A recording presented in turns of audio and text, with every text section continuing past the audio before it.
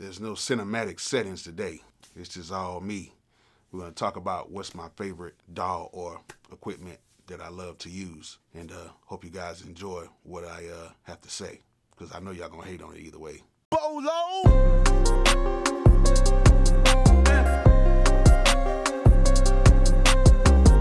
Before we get started, make sure you guys subscribe, make sure you guys comment, and please turn on those post notifications so you will know the next time I have another video available. And if you like this video, at the end of the video, hit that thumbs up if you like the video, or you can hit that thumbs down. As you guys know, I really don't care. I really don't.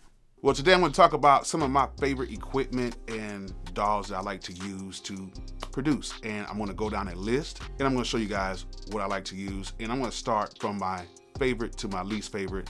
And I think we kind of got a tie in here, I believe. So let's go ahead and talk about it, and I'm going to tell you guys what's my favorite and my least favorite, and see what you guys think. I love when you guys comment about the stuff that I like to use. So let's talk about it right now. So it is of no surprise that my favorite thing to produce on is the MPC and hardware. There's nothing like the MPC and hardware because it's kind of like the real thing, even though the new MPCs are very much computer based. I still have my MPC 2500, and I still have some old hardware units that I still use with that as well. Sounds great. And the reason why I like to use this is because it just gives me a sense of just producing without a computer. I don't have to worry about like CPU usage and stuff like that. It's just all about using the sounds from keyboard and the MP. Now, it can get kind of expensive a little bit, but at the end of the day, if you got the bread to do it, I don't think it'll hurt anybody to get any like DAW-less setups. Like, I think it'll be great for you.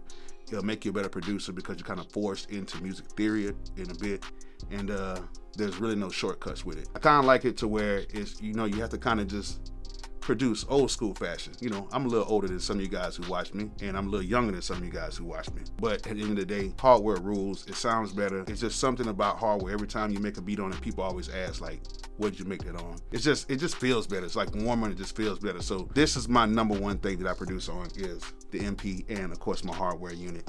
And I love it. Sounds great. All right, number two on the list. Number two is, of course, on my iPad, and that is Beatmaker 3. My iPad is dead. Wow. Yeah, so Beatmaker 3. Beatmaker 3 is number two on my list because, as you guys know, Beatmaker 3 is just super dope. And because the portability of it, and they're getting so much better with these iOS apps. It's crazy. The sounds are crazy, and you can produce on the iOS app anywhere. And I literally mean anywhere. Just pick up the app and just go at it. It's the best sample-based app on the market, hands down, and it works more like a conventional DAW than any other app that's on the market. You know, you got Cubases and a few other things, but they just don't have the sampler capabilities and the movement of switching between screens and actually getting your idea down fast. So Beatmaker 3 definitely right now is my second option, but it's kind of tied with something right now. Okay, it's tied with Logic Pro. Logic Pro is my DAW of choice because I'm very familiar with it. I've been using it for a long time now. Didn't start off with it. My first DAW I started off with was Reason, but over time, I went from Reason to Cubase to FL Studio. Then I ended up on Logic, and Logic just became something that I just really enjoy using. I really love producing in a linear fashion, and it just makes everything so much better. I know the program pretty much inside and out a little bit. There's a few key commands I don't know, but I've made all of my biggest hits on Logic. So I've sold over like 12 million records from Logic Pro. Yeah, it's not bad. Not bad. I can give myself a pat on the back for that. All right, so that was like number 1, 2, 3, but 2 and 1, yeah. So the next app that I really kind of enjoy producing on now, and you guys might be a little shocked, is PreSonus Studio One. Yes, PreSonus Studio One has really captivated me. I really like using it. I have not upgraded it to the professional version. I'm still in the artist version, but the artist version has everything that I need. I know the pro version has a few more other little things like the chord thing on it and all that stuff like that, but I don't use that in any other program, so I don't really need it. I have my VSTs in there. I have everything that I need to make a complete record. Now, I have not recorded any vocals or anything like that in it. They say the version 5 professional is actually really dope, like recording and stuff like that, which, you know, I might go ahead and get it. As of right now, I don't need it because I'm just really just doing production, and it's just dope. So if you guys think I really need to upgrade to the professional version to put this program over the top, let me know. But I'm just so not into paying for an upgrade for something I've already paid hundreds of dollars for already. I paid one time for Logic, I paid one time for my MP, I paid one time for Beatmaker 3. So yeah, so I don't feel like paying anymore. But Studio One definitely has a great sound. I love how it has a nice little groove to it.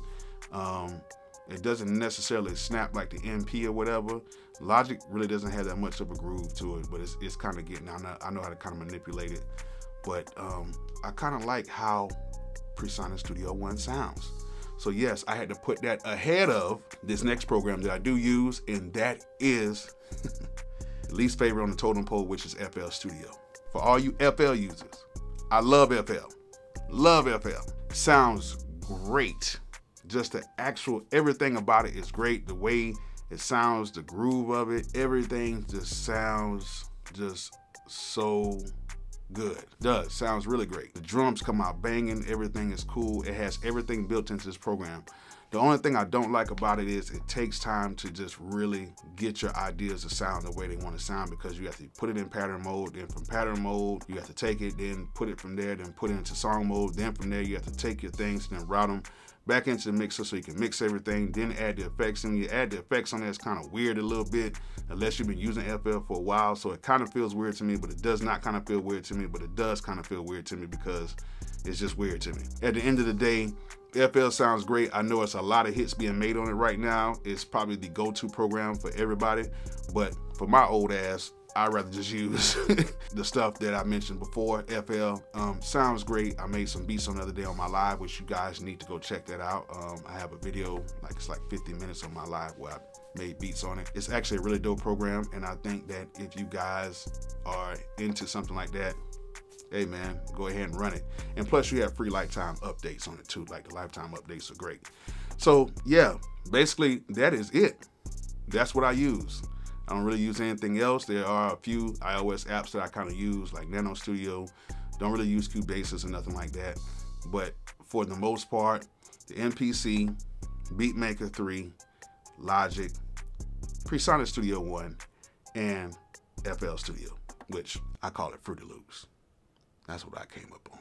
But yeah, that's what I use. So I hope you guys enjoyed this little tidbit on the stuff that I like to use. Let me know what you guys use. I want to know what you guys use, and I want you to rate my list. I want you guys to let me know in the comments, how do you feel about my list, and let me know how you really feel. I love to, you know, chat with y'all in the comments and to see what you guys really thought about this. So hope you guys enjoyed this. Hope you guys learned something from it. And like I always say, peace out.